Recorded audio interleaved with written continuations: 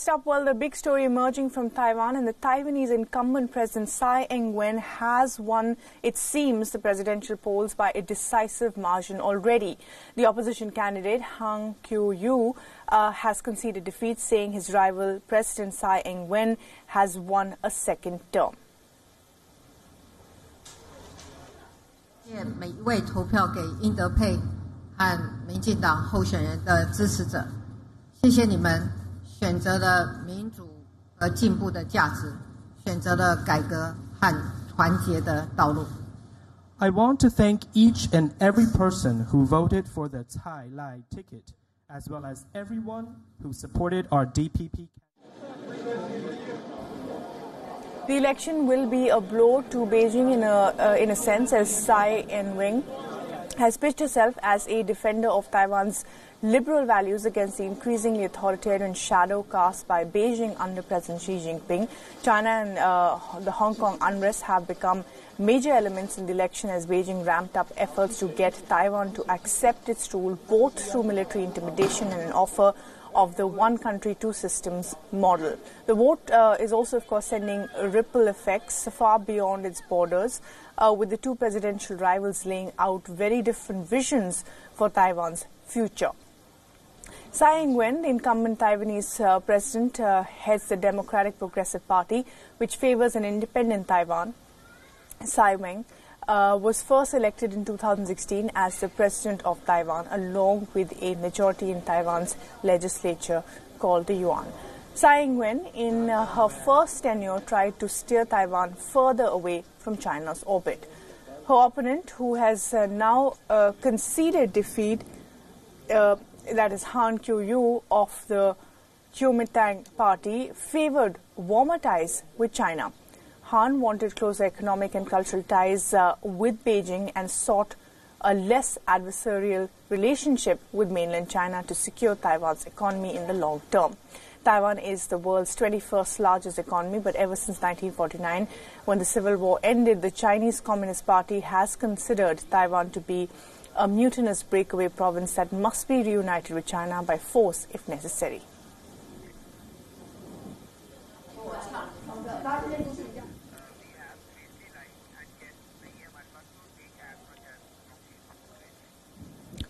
All right, joining us now to talk a little bit more about the elections in Taiwan is Grace Lee, live with us. And Grace, thanks very much for talking to us this evening. Now, what exactly are the figures indicating? It's clearly a sweep as of now for Tsai Ing-wen. We don't know if all the votes have been counted. Just take us through the numbers and, of course, what are the indications on both sides?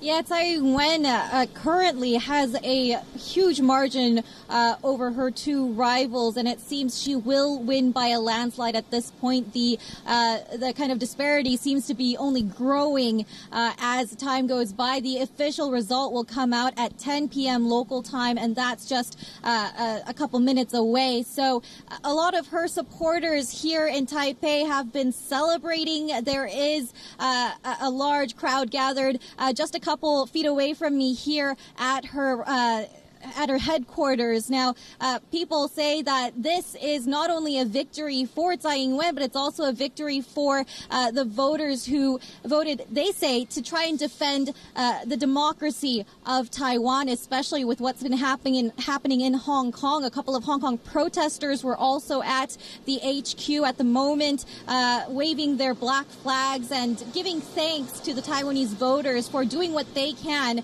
to try and preserve their democracy. So all in all, it seems that Tsai Ing-wen's campaign worked in favor of her, and Beijing's campaign to try and drive voters away from her has failed. And tonight she is claiming victory at this moment. It seems like a clear win for her.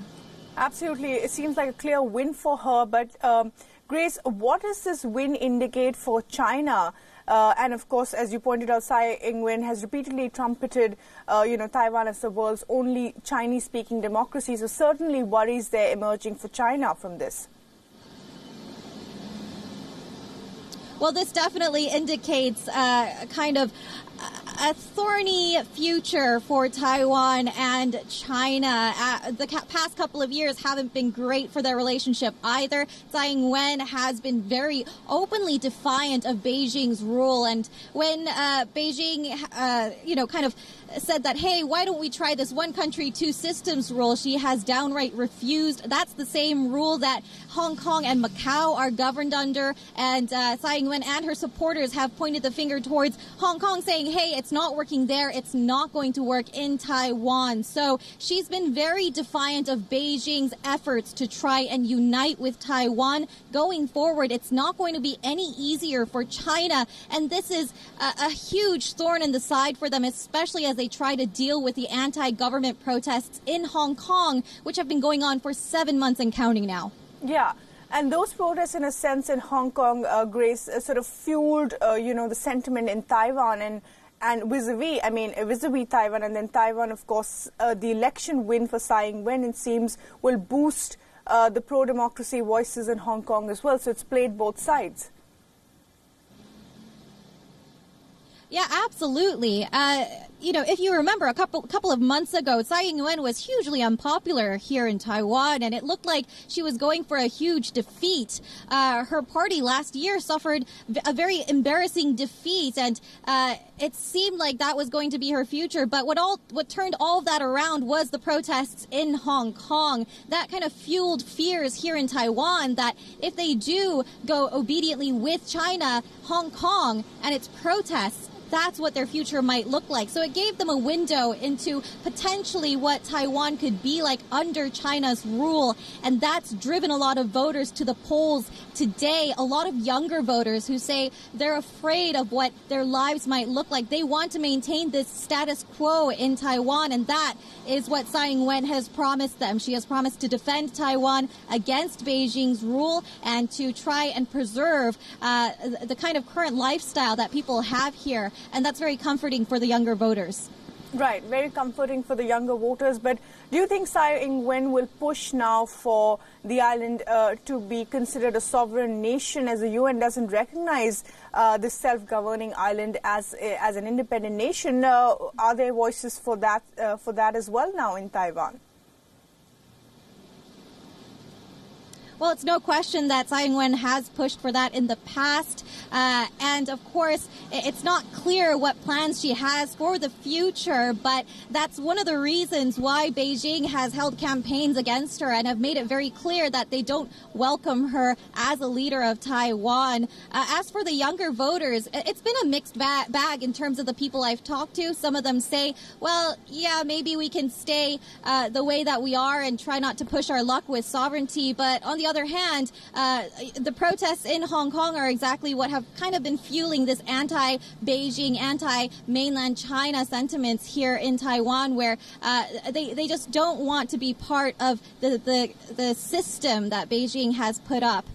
So going ahead into the future, it's not completely clear what Tsai Ing-wen has in plan, but certainly it's no question that she has this kind of sentiment that she wants to be a separate entity entirely from Beijing.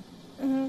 And also, Grace, now the United States is a major player in Taiwan as well. It exerts itself in Taiwan, so that will, of course, emerge as another flashpoint between the United States and China at some point. We're given Tsai Ing-wen's preference for United States, as we've seen time again.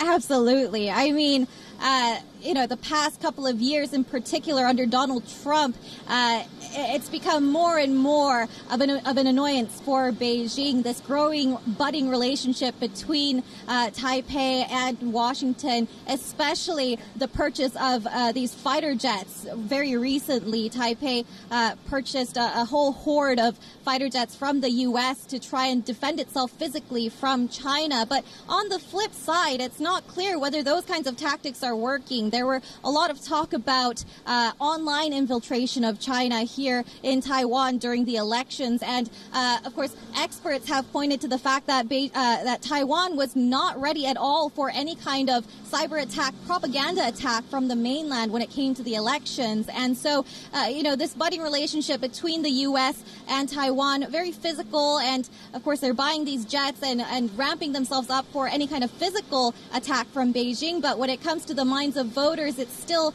very exposed because of the fact that they haven't prepared against Chinese propaganda. Right.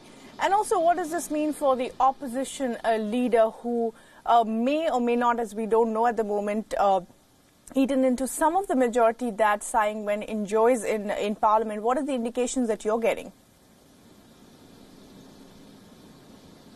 Well, Han Kuo-yu is still largely popular down in the south where, he is mayor and, by all means, he did get a lot of votes today, and it is clear that a lot of people from the older generation do like him and find him comforting. His official stance is still that he doesn't want to comply under China's one country, two systems rule, but it's just that he's been a little bit more liberal and a little bit more willing to work with China when it comes to these issues. So when it comes to his future, he probably still does have a lively political career ahead of him, but it's just that external factors like the Hong Kong protests and this pressure from Beijing is what ultimately drove voters to go and vote for Tsai Ing-wen.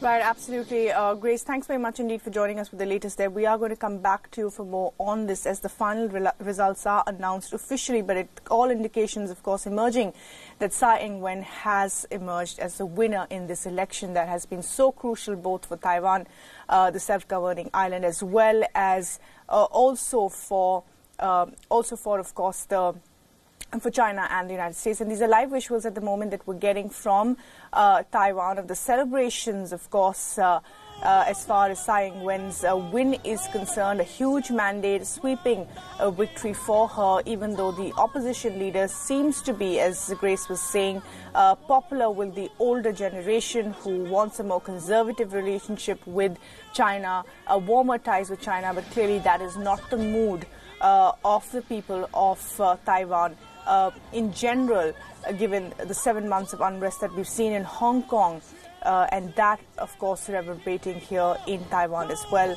And Tsai Ing-wen has, of course, been somebody who has advocated for democracy, has advocated for, lesser hold or control of the Chinese mainland on Taiwan. And certainly she seems to have emerged victorious. This will be a big boost for those talking about more independence and in Hong Kong, and certainly a big boost for all those advocating that mainland China needs to retract from its position of power and hold over autonomous regions like Taiwan and Hong Kong.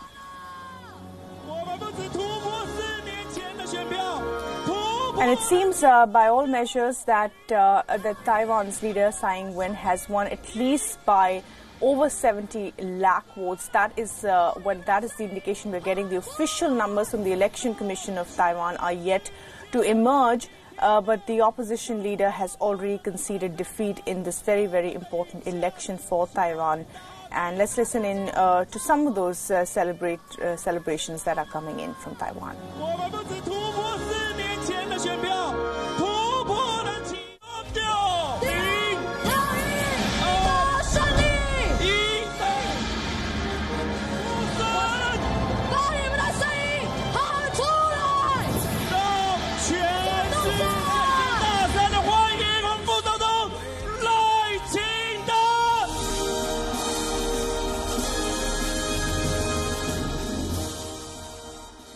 现场的朋友，全国的父老乡亲士大。